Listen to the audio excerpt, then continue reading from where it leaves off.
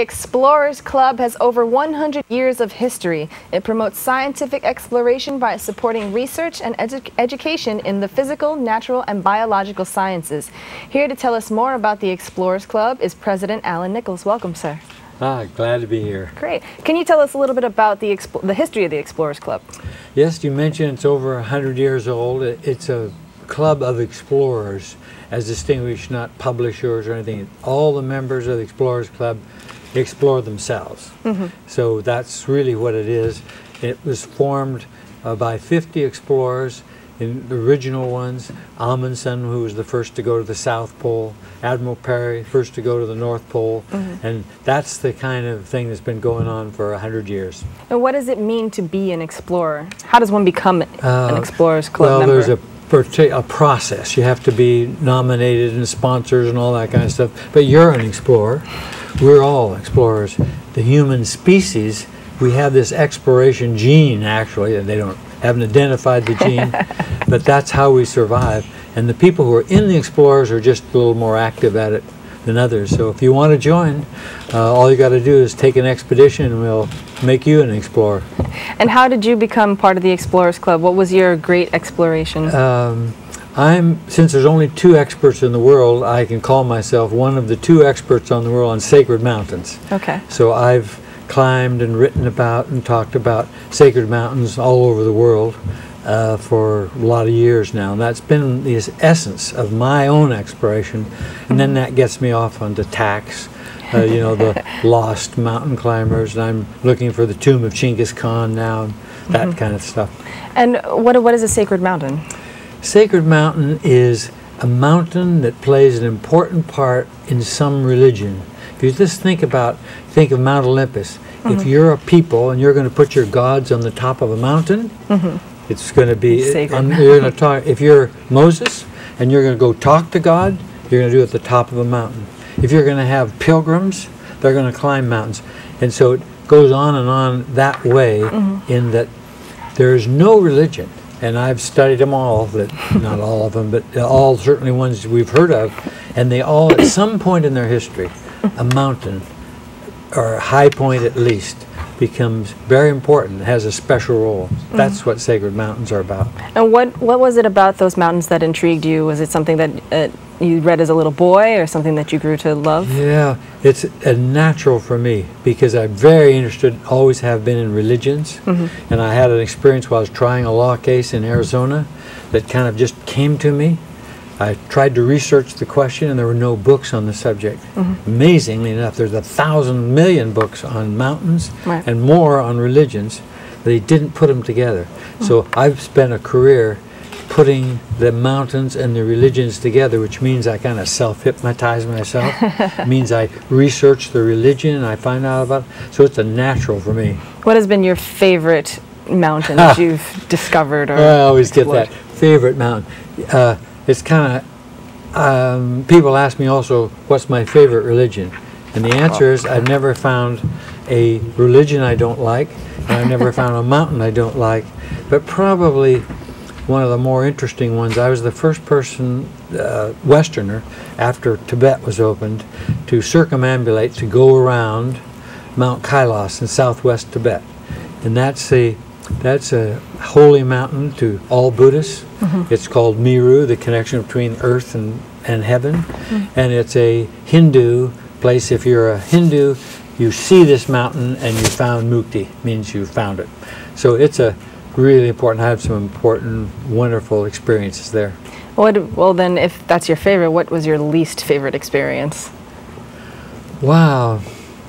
Least favorite experience, I guess you'd have to say it's least favorite because it was so dangerous to me. And that was actually Mount Lassen in California. That's a sacred mountain to the original Native Americans that were there. It was a tribal totem, absolutely secret. They had no evidence, even though they've studied those Native Americans. But I tried a different route down the mountain, and I ended up 36 hours lost and all that. So you were exploring and got a little lost. I was exploring. That's part of the price of it. But And that's, I mean, you always have that. And the other thing about all these things is there are always people who seem to come at the right time to save you when you do foolish things. Oh, what is it? What is your next expedition? Right now, my big key out of Sacred Mountains, the Mongols, and remember Genghis Khan, the greatest warrior that conquered more territory than anybody in history, both before his time and afterwards. So he died about 750 years ago.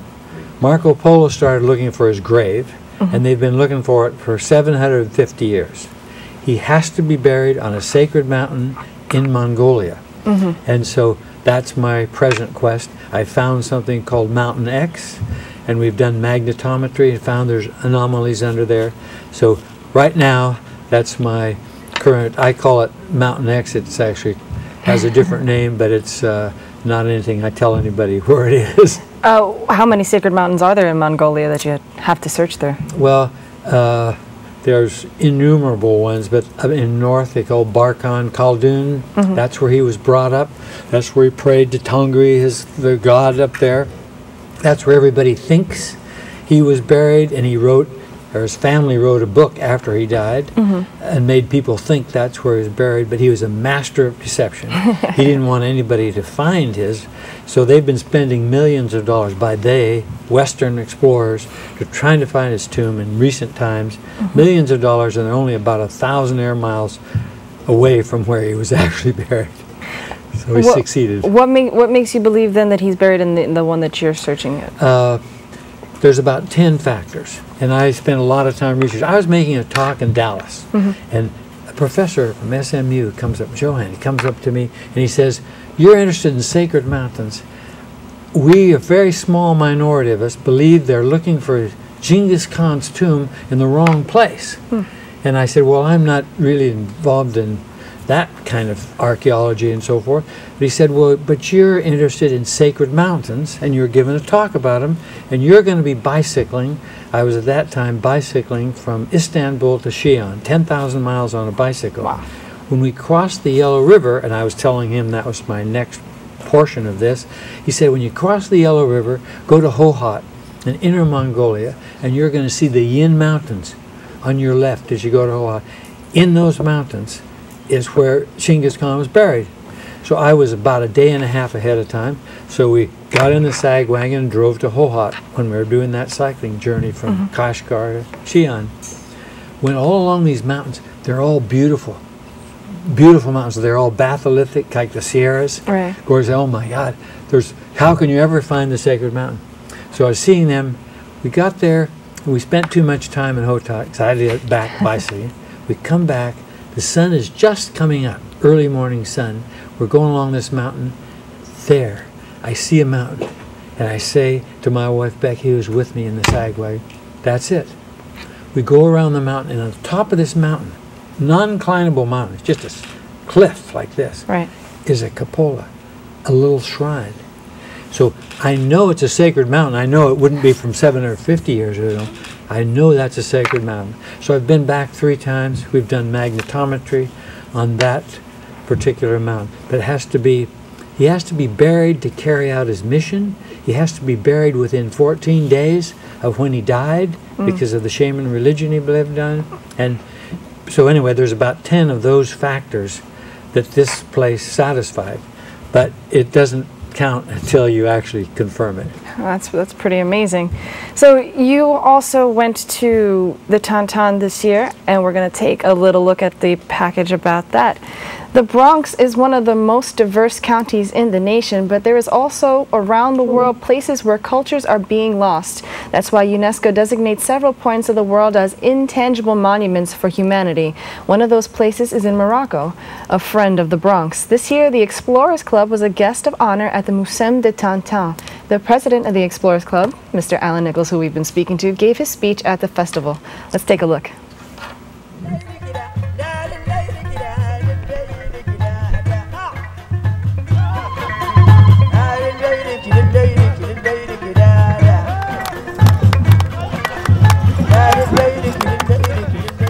Tantan, a town in desert in southwestern Morocco, is chosen for the historical festival, Museum that brings Sahrawi together to celebrate their culture and traditions.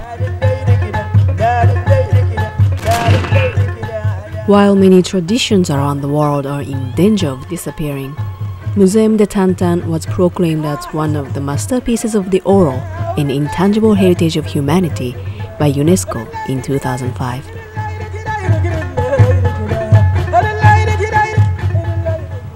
Due to the security problem in the region in the mid-70s, authorities at the time banned the festival. But in 2004, with the support of His Majesty King Mohammed VI, UNESCO's Goodwill Ambassador Kitty Munoz brought this magnificent event back to life. This year, the Explorers Club was a guest of honor at the Museum de Tantan. Alan Nichols, the president of the Explorers Club, states that the exploration is in our DNA. I'm Alan Nichols, and I'm an explorer. As a matter of fact, each of you are also explorers. As fellow human beings, it's in our DNA. It's in our bones. Nichols also mentions Moroccans' long history of their explorations. We know about exploration in Africa for the last hundreds of years. Morocco knows about exploration of Africa for the last thousands of years, at least since the time of the Phoenicians. We all know about Marco Polo, but the Moroccan explorer Ibn Battuta traveled 5 times as many countries and distances in those very same years. Last March, King Mohammed VI sent his special advisor to the United States to meet with the Explorers Club at their annual dinner in New York. We talked about how the Explorers Club and Morocco can work together for global exploration, especially in Morocco, Africa, and the Middle East. In 2014, UNESCO's Goodwill Ambassador Kitty Munoz will sail from Morocco to New York. Nichols promises a full support for this expedition. The flags of Morocco and the Explorers Club will fly together on this vessel.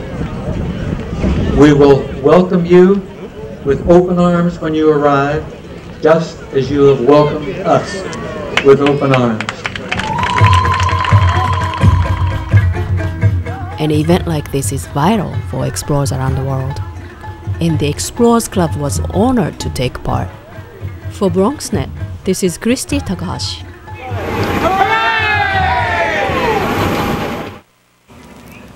And so we're back. We're going to talk with the president of the Explorers Club, Mr. Alan Nichols, about his exploration in the Tantan. Could you tell us, what did that trip really mean to you? How did you feel when you were there experiencing all these wonderful sights and sounds? It was so important to me because I told you I'd like to bike ride, and I did a lot of research about the Sahara because I wanted to bike across the Sahara. To actually be there with those people who are maintaining their tradition was really very exciting. My only regret is that we just weren't there long enough to really see it. And the other part of it is where Tantan is right next to the sea, so you have both the sea and the famous Sahara Desert. That's a thrilling place to be. It was pretty thrilling. What was your favorite part about being there? Even though I know it was a very short trip, very whirlwind, got there, go, move, move. What was your favorite part about being there?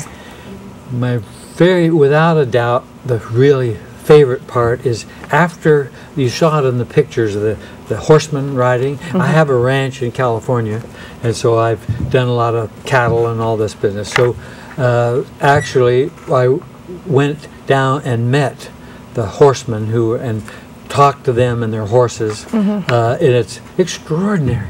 There was about 30 groups, 30 different tribes, each with these very good horses, and galloping at full speed and firing their heads. I mean, that was really exciting. And then the Moroccans themselves, especially the young kids, I mean, they're just so enthusiastic and hospitable. I mean, that was really the high point for me. What's the connection between the Explorers Club and Morocco?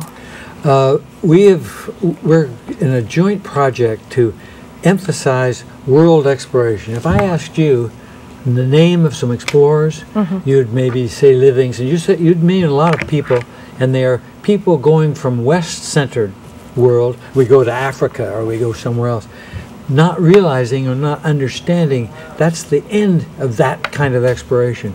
The exploration now is world-centered rather than West-centered. And that's what this is all getting together. King Mohammed VI, His Majesty, is behind this program. He's going to send a reed boat from Morocco to New York. This Tantan Festival brings Saharans from all over. So we need to understand that while we think we're exploring some country, that country's already had explorers for longer than we've been exploring. That's pretty amazing. Thank you so much for sharing your time with us. Love to be with you. Hope that's helpful. It's been a pleasure coming into your homes. I'd like to thank our guests for joining us and you, the viewers, for tuning in. If you missed any part of today's show, you can catch the Recablecast at 10 p.m. on Cablevision Channel 67, Fios 33, or watch anytime on the web at bronxnet.org. Have a great week, and don't forget to keep your heart, your mind, and most of all, this channel wide open. Have a great day.